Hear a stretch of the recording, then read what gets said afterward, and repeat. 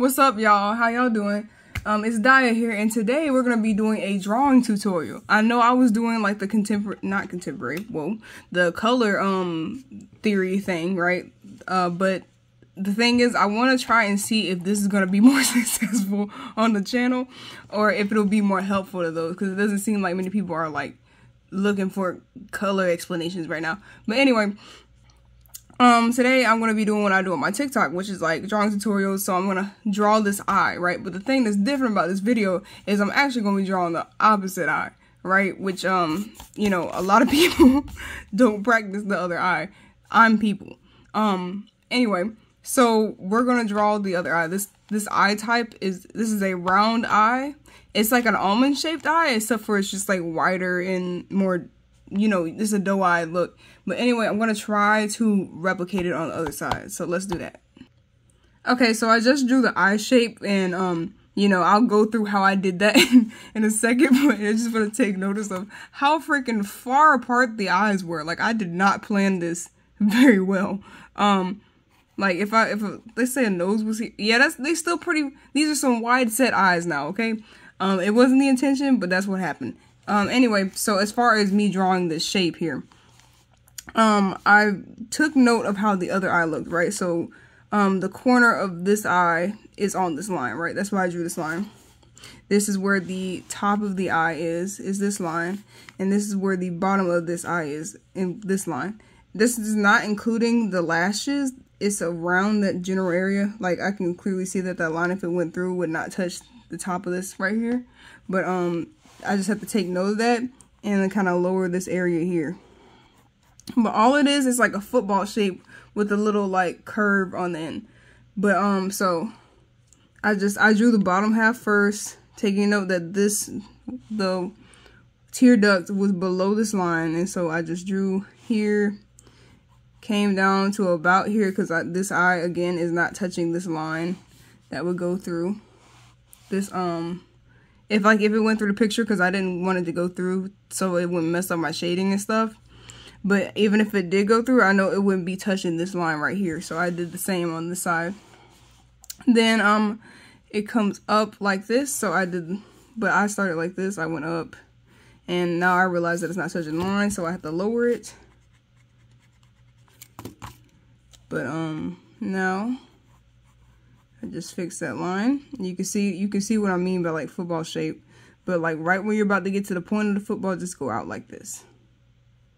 And yeah, so now I'm going to draw the the tear duct and the water line and all that stuff, and I'll show you in a second.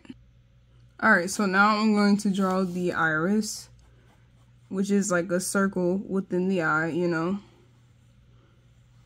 And I'm making sure not to let it touch the bottom of the eye to, again, give it that doe-eyed effect, you know, and make the eye look like it's open wider. Because let's say your iris is visible when your eye is like closed smaller, you know. Now I'm going to draw the pupil, which I want the pupil to be large, again, to kind of give the eye that innocent look. And then I'm going to add this right here. This right here is going to stay white. This is where the light reflects off of the eye, right here. So you see in the other eye, that's this circle right here.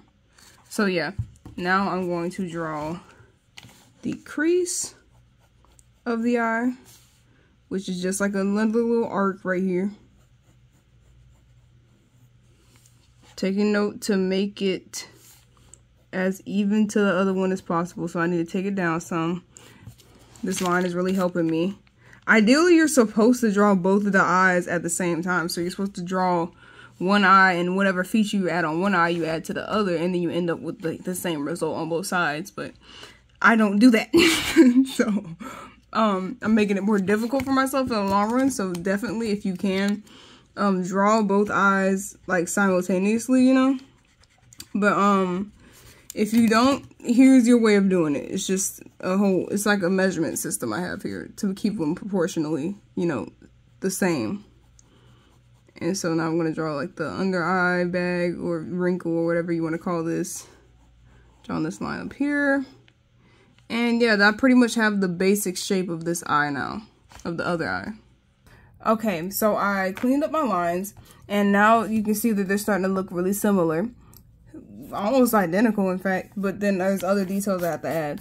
So I'm not going to add the eyelashes first. I'm actually going to shade the eye first and then add the eyelashes on top so that they're more vibrant, or not vibrant, prominent. That's the word. Okay, so let's get a little closer. And now I'll show you how I shaded the iris. So I know this is probably not a conventional method, but this is how I went about shading the eye to make it look the way it did. So like you see how on the outside is darker. I know there's a reflection, but on the outside of the iris it is darker, and on the inside right here it's lighter, and then it gets darker again around the pupil. Well, this is what I did to achieve that, you know. So also I think I know this is like extra, but I think it should be darker around the top of the eye. So I'm gonna do that here as well. I'm sorry it's reflective. I don't know where my other pencils are, and this is only a 2H pencil, which means that it's like it's pretty light based off of like value, you know. And if I had like an 8B, I would be able to make this like almost black without like any shine at all, you know. So I would definitely recommend different kinds of pencils for this instead of just one, but you can definitely make it work with just one. So, all right, you see that? Now I'm going to leave that alone for now and start shading the top inside of the eye around where the eyelid is to, you know, imply that there's an eyelid right there. I'm going to shade this a little bit for the waterline and the tear duct. I already kind of got some shading going on here, a little bit here, and I'm just lightly using my pencil to do this. Excuse me. Okay, so that's pretty much it as far as shading. So I'm now going to blend it together. Okay, so I'm using a blending stump to do this, and you can see that mine's like jacked up. I don't have like sandpaper to make this not like, it's not supposed to look like this. Just keep that in mind. So I use one side, and by the way, I really don't know how to use this thing. I'm just doing what I think looks good in the end.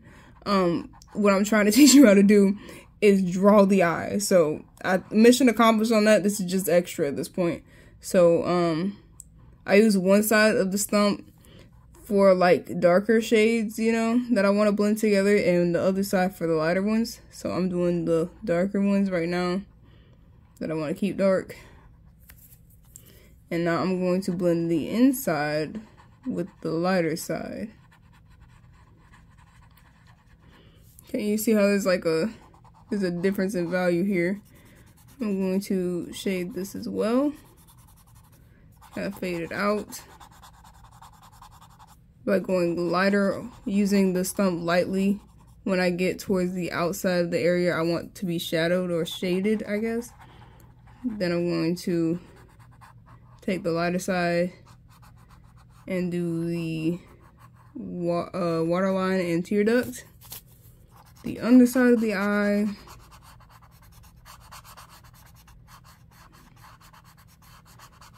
Alright, gonna fade that out some. There we go, that's better. It's a little close to the eye. I think I might erase some, but I'm going to fade this out first at the top. Okay, this is definitely calling for the darker side.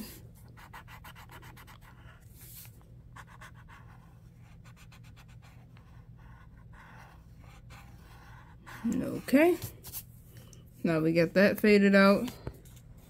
I'm going to adjust the underside of the eye again, because there's clearly room under this one right here. So just going to try and make them identical. Okay, and now to blend it out.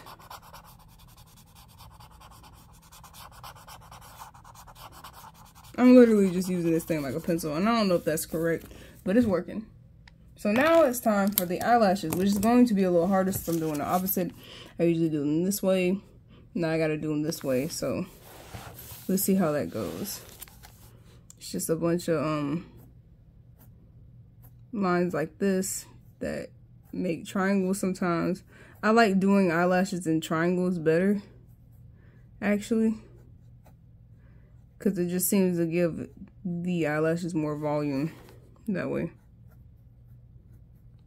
Okay, I'm gonna do some on the other side, and they get longer as they reach the corner of the eye. And so then we get to this point right here, and so I'm going to make a curve upwards like this. Okay, then I'm going to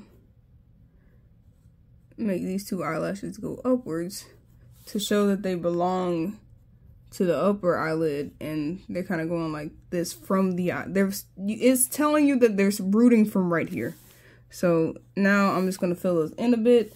I'm going to show you how to do the bottom ones as well. Those are just the same process, just a tad bit smaller in the smaller triangles. That's all it is, or lines, depending on how you want to do it. And it looks like I did them all the way like that. Okay, so now I'm gonna color in the eyelashes. Alright, so now that I've colored in the eyelashes, it's time for the finishing touches. So one thing I'm gonna do is I'm gonna take my eraser. It's just like a small tipped eraser, so that I can erase the lines around that white spot to make it truly look like it's a reflection of light. So that's detail number one. Number two is that you see there are lines in here that I added afterward. So I'm gonna add those back in. Just do it like this actually first. I'm gonna put smaller ones in between. Just add some extra detail in.